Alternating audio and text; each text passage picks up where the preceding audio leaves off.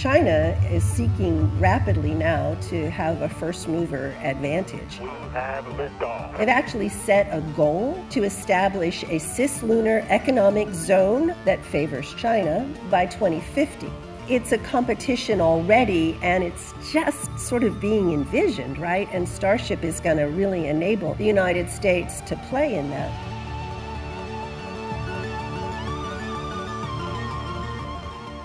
Starship it's kind of hard to fathom the scale of it. It is the largest rocket ever built. Its goal is to put roughly 150 tons in orbit every time it launches. For scale, I have a graphic on the right that shows how it compares with some of the other large rockets of history.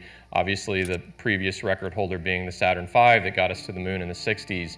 It really is very hard to fully grok just how big of a piece of equipment Starship is and how capable it will be. It's also the first fully reusable rocket, so it's designed for both stages to come back to the launch site. Falcon 9 today, SpaceX's kind of workhorse, its first stage is reusable, but the second stage is not. So this is now the first time that there would be a fully reusable capability. And it's really designed for regular airline-like operations. That's at least the stated purpose. It's also designed for in-orbit refueling, and I think we'll talk about that a little bit. And then, just given the size and capability, it really allows us to start thinking in a much bigger way about things beyond low Earth orbit, which is the primary purpose that Starship is created for. We want to think about two primary areas of impact for what Starship will do to the space ecosystem. So one is just, again, in low Earth orbit. It's going to provide the ability to put much more things in orbit than has ever been possible before. So there's clearly going to be impacts from that. Secondly, when you have this ability to put so much mass in orbit and do things like refueling, it really opens the door to doing things beyond LEO. If you look at what it costs to put a kilogram of mass in orbit today with Falcon 9, it's something like $2,000 a kilogram. If you extrapolate to what's theoretically possible with something like a Starship launching very, very, very regularly and sort of economically operating at similar levels to what like airlines operate at today, you could imagine at least another order of magnitude reduction in cost of mass to orbit, and then ask what does that do in terms of the types of things you could do in space. Once you have this ability to put so much mass in orbit, it really opens the doors to everywhere else in the solar system. And there's a very famous quote that Heinlein is often cited having said that once you're in Earth orbit, you're halfway to anywhere else in the solar system. And that's really a statement of the energetics of space travel. So getting from Earth to low Earth orbit out of the Earth gravity well requires a huge amount of energy. In this plot, you can see it's about 9.3 kilometers per second. But once you're in low Earth orbit, moving to most of the other places in the solar system require less than that. This is a plot of the number of satellites operating in LEO as a function of time, going back to kind of the early 2010s, which is sort of what we consider kind of the new space era. I think the really dramatic thing is that if you look at the slope of this line, this is on a log Y scale, starting in about 2020, we're going to a doubling rate of the number of things in orbit about every 18 months. This is a similar scaling trend to Moore's law that happened in semiconductors starting in the 70s. And so we're already in this kind of exponential growth sort of phase of space development.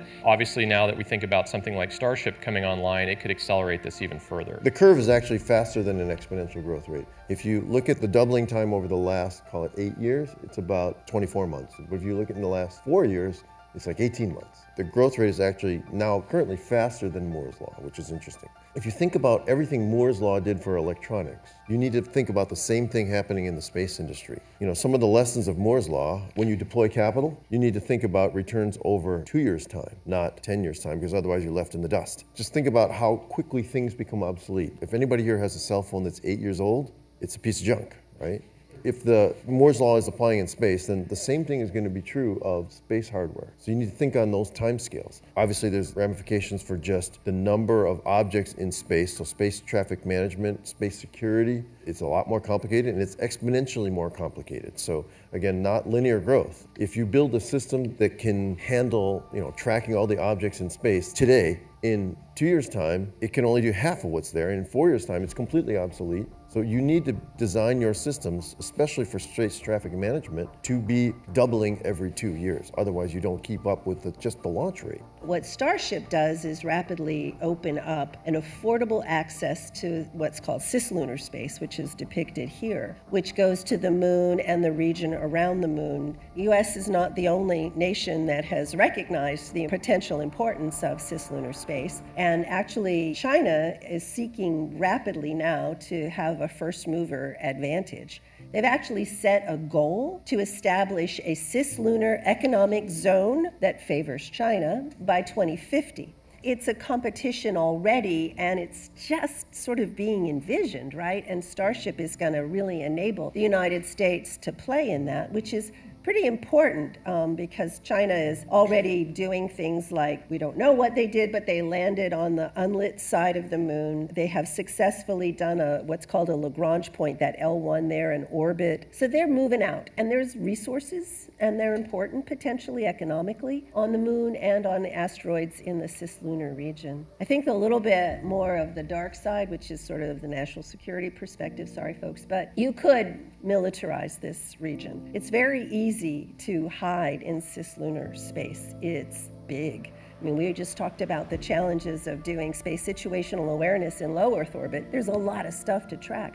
But think about trying to track things in that entire volume that's shown on this picture. If you hide in these particularly attractive regions that don't require a lot of delta V, a lot of gas, you can stay there a long time. And then you can appear and easily come down and enter one of the Earth orbits for various reasons that one can imagine that are kind of scary. So a challenge for the future and an opportunity for the United States is to think about how we're going to operate in this area. And that is just beginning to be thought of. Infrastructure is really critical. And again, I think Starship, with its great capacity to carry large quantities of things into this region, is going to be really important. And so if we're going to actually be playing in an economic zone in this region, we're going to have moon bases, right? We're going to have infrastructure on the moon. China's next planned mission to the moon is at one of the poles because that's where they think the water is, right? So water is a resource you're going to have access to. One of the big economic attractions of the moon is mining. There's normal elements there that will have some value, but there's also the potential for rare earth elements. And so you're going to have an infrastructure to support mining operations. In the short term, I think the space traffic management and the space situational awareness is probably the first sort of blocking thing that we're going to run into in the very short term, and that's just because of the traffic jam that's happening in low Earth orbit. And that's where the regulations and policy are going to play a role here sooner than people think, but also the technology, because from a security standpoint, you can't think about, oh, an adversaries, I'm going to monitor all their satellites all the time. I put an analyst on each one. It doesn't work when they have 10,000 spacecraft and they're all doing a maneuver every single day or multiple times a day. Collisions in space, just the debris problem and management of constellations. So I think the issue of scaling of situational awareness is critical infrastructure, I put it that way. And it's sooner than people think. Again, even when we started LEO Labs, there were 800 active satellites. 10x since we started this company. In 2 years, it's going to double again. In 2 years, it's going to double again. Okay, well, 400% in the next 4 years. All right. You've got to grow exponentially at a faster rate than that. And I think tracking and situational awareness, you need to think of that as critical infrastructure also. I know that all three of us in various forms are very interested in science as well, and like what we can learn about our world and the universe. And so I think the other thing that I'm personally very interested in, I expect y'all are, is this capability to launch the mass at the cadence and everything else into space that Starship represents will mean for how we think about science in space. I think it's incredibly exciting what we can learn from what Starship can enable. You can now launch large sort of scientific labs and keep them in orbit pretty far out, maybe keep them in orbit, around the moon or on the moon. You can look at how much we've just learned from James Webb. It's kind of unbelievable. And so I think that if we could launch telescopes like that and put them out there, then yes, absolutely, we can learn a lot more about that. I think the other thing that's really interesting is we can learn more about the origins of the Earth and the path that it might be on, where we may or may not want to learn, but we should learn, but also kind of what that might mean for other bodies in the solar system and beyond. And so I think the scientific opportunities that it opens up are huge. And frankly, in the past, it's also been a place where countries can come together and work together in a peaceful way. Yeah, with as much as James Webb has shown us, what if we were launching a James Webb once a year, or you're the successor to James Webb once a year, ideally not built on a 30-year time scale for $10 billion, but leveraging some of these unit economic changes to do things a little bit differently. Oh, I have my wish list of things I want to see happen. I'd love to see imaging of an extraterrestrial planet. You need very large optics, very large light gathering ability, and some very good coronagraphs to do that. But with active coronagraphs, that might be possible. It's all about cost. We can do these things. cost, and time. You need to make these things doable on a graduate student's career. Like, if a project takes 30 years, then the graduate students do not work on it because you'll never get your PhD doing this unless you're building one little widget. 4-year timescales, that's what we need. I want to see that.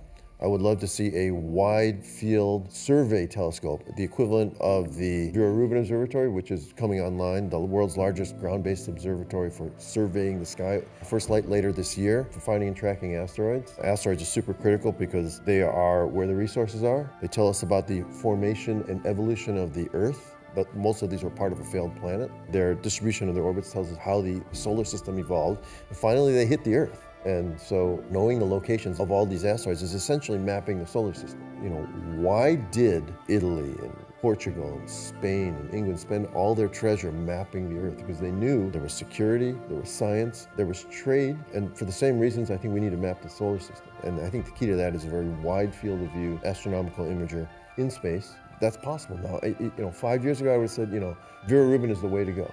Best you're going to do right now, but I think that equation has changed.